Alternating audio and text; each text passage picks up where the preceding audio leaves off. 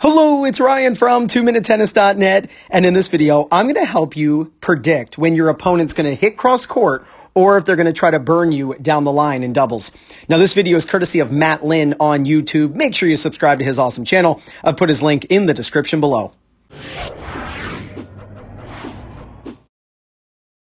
Now, to set this up, this is UCLA's #1 doubles team, and this is TCU. All right, let's watch this point. It's a short one, and then we'll diagram it.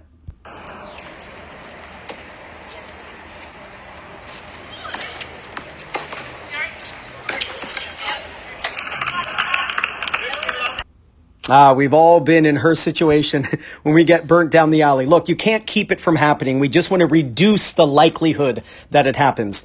And so let's check this out. Here comes the serve. This is actually a second serve. Ball is hit cross court. Now, this is a very interesting situation. And this is what Gigi Fernandez talks about. 17-time Grand Slam champion, Hall of Famer. She talks about inside ground strokes and outside ground strokes.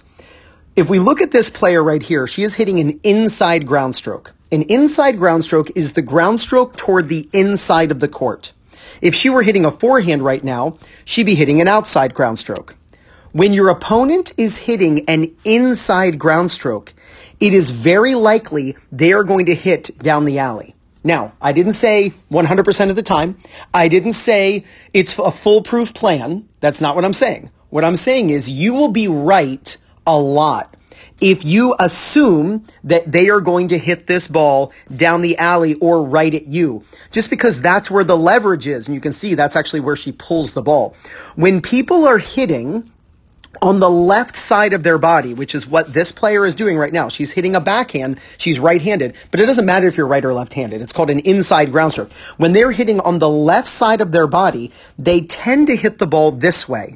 And when they hit on the right side of their body, they tend to hit the ball this way. You can see this X that is created. If any of you follow baseball, you know that right-handed batters tend to hit their home runs to left field, and left-handed batters tend to hit their home runs to right field. It's kind of their spray chart. Why? Because that's where the leverage is, and they can get power that direction. I think you'll be shocked to know that many of your opponents are actually choosing their target, even unbeknownst to them, based on the side of the body where they're making contact. So if they're making contact on the left side, they actually pull the ball this way. If they're hitting the ball on their right side, they pull the ball this way. This is a really easy way to know when you're playing recreational club doubles, anything from like the 4-5 doubles and below. I'm not talking pros and I'm not talking college. I'm talking beginners, intermediate, and like advanced club level players.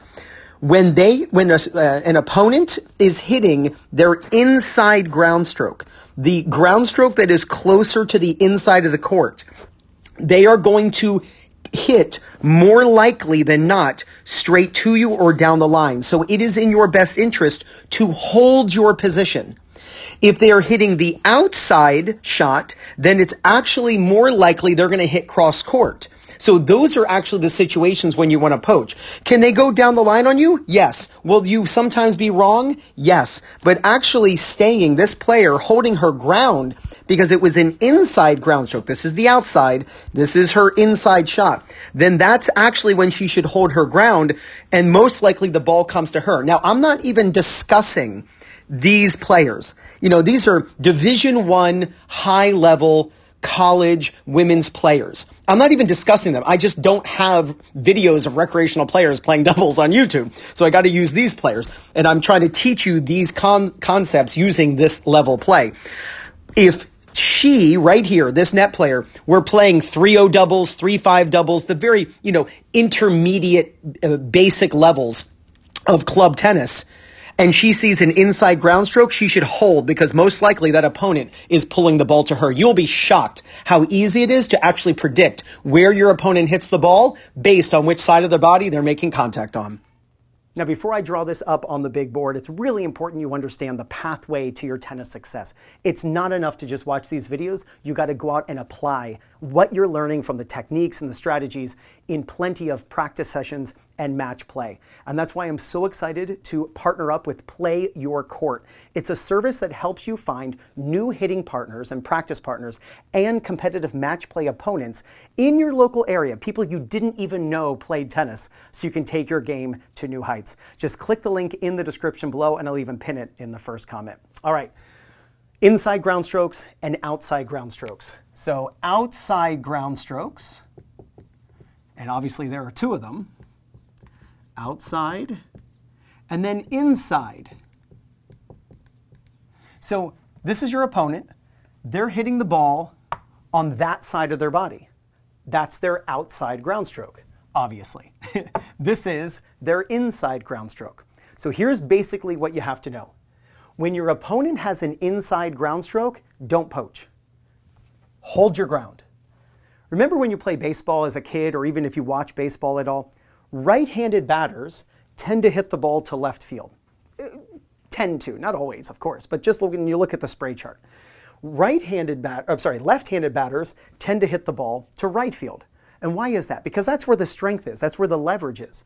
So when your opponent is hitting on this side of their body, they're hitting on their left side. So they tend to hit the ball to right field. I'm shocked how often this is right. So thank you, Gigi Fernandez, for teaching this in your videos. When you go out and just watch people play doubles, just look to see when they have an inside ground stroke, how often they choose down the line, whether right at the net player or down the alley. So when your opponent has an inside ground stroke, don't poach, or what happened to that college player is going to happen to you. When your opponent has an inside ground stroke, just hold your ground. You'll be right about 70% of the time. They will pull that ball, especially if you're a beginner, an intermediate player, anybody 4.5 USTA level and below, that ball 70% of the time is going to get yanked down the line. So you don't want to be, oh my gosh, man down. No editing. You don't want to be moving and then the ball goes down the line and you're wrong 70% of the time. I want you to be right 70% of the time. And the 30% it goes cross court, you're fine. You didn't get burnt, your partner gets it. But when the ball is on the outside, that's when they're more likely going to hit the ball cross court. So if you want to poach, you can expect 7 out of 10 balls to go cross court. It's amazing how often this strategy works. And it's the same on the other side. I'll just draw it here without doing anything and erasing anything. I'll just draw it here.